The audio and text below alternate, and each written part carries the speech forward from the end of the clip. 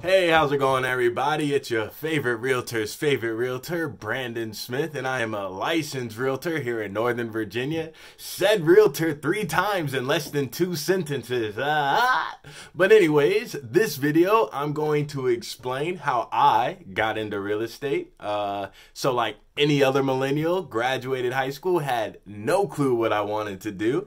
So went to college. I went to college at Old Dominion University. So while I was in college, my brother actually went to the same college as me. He graduated, and while I was still in school, he got into real estate. So while he was kind of doing his thing, I was looking from afar, and also around like my sophomore, junior year of college, that's when I saw wholesaling. I started to see videos on wholesaling real estate. So I kind of, started to lean towards the industry. I was like, okay, this might be something I want to do later in life. It's a good opportunity to make big checks. And if it's anything that we fall in love with in real estate, it's those big checks, baby. But so I would start looking at videos like that and start talking to my brother more about just kind of his day to day. And come to my junior year, I think like my second semester, my junior year of college, me and one of my former roommates, shout out Sharon, started taking a real estate class.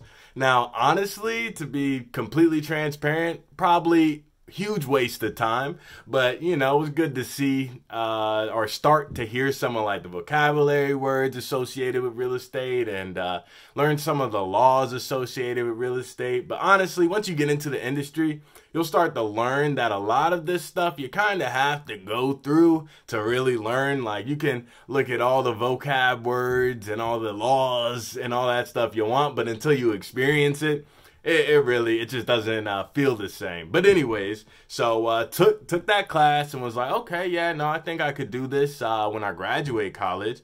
So fast forward, graduated college, was like, hey, I want to get into real estate. But by this time, just in talking with my brother more, I knew I had to kind of have some capital saved up.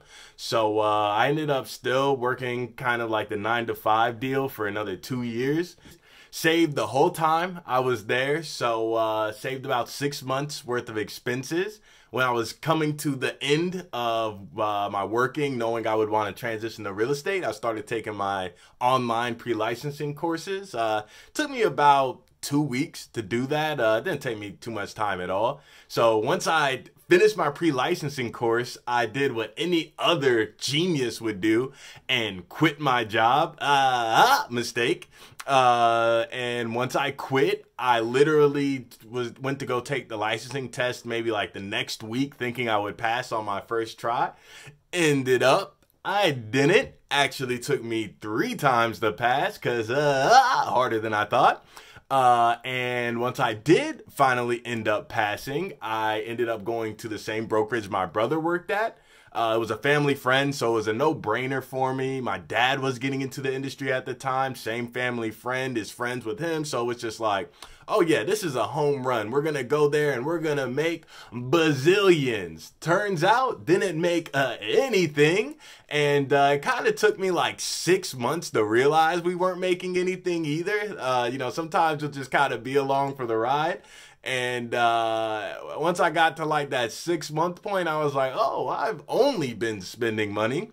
So ended up having to go back to working 9-to-5s for like another 6 months. While I was doing this 9-to-5 thing, I was still in real estate, learning, networking, all that fun stuff. But it was definitely like an eye-opener, like, man, maybe I shouldn't have left my job the first time and just kind of got in part-time, or at least kind of learned the industry from a personal level before quitting. So yeah, that was a mistake on my behalf. But anyways, in retrospect, in hindsight's 2020.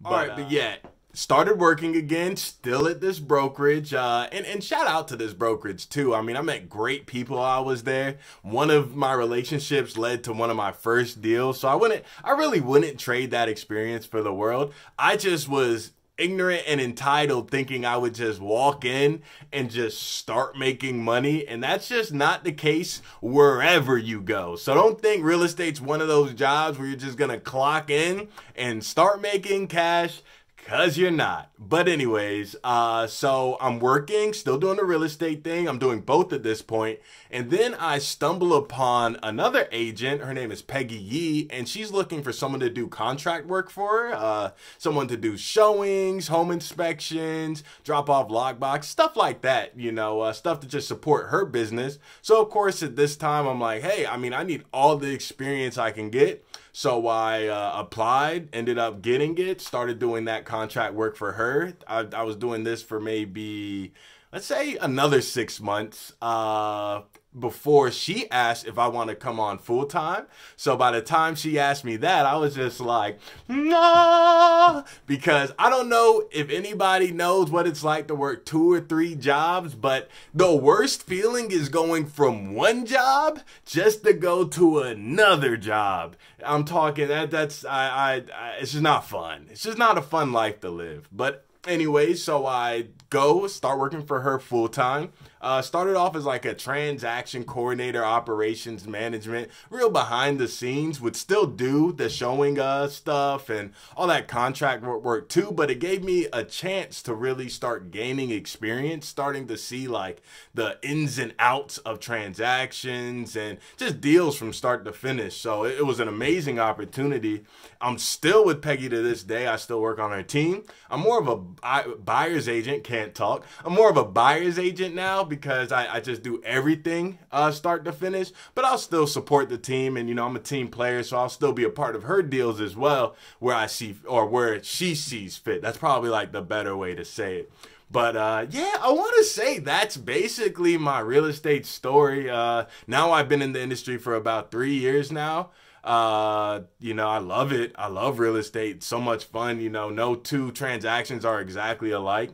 It gives me, I don't have to like sit behind a desk all day. I get to work from home. You know, it provides me a lot of freedom, and that's my big thing. You know, I just hated the thought of ever having to ask to go to the bathroom. That's like my biggest pet peeve. I don't want to have to ask somebody to pee. That's just crazy. It takes me back to school, and I just never liked that, you know. So yeah, that's my story. I hope I'm not forgetting anything. If you guys have any questions or like need me to fill in a blank between 2 spots, definitely let me know, because yeah, I just kind of went through this. And as always, if you know anyone looking to buy, sell, invest, or rent real estate in Northern Virginia, look no further, because I'm your guy. All right, guys, hope you have a great day. Hasta la vista.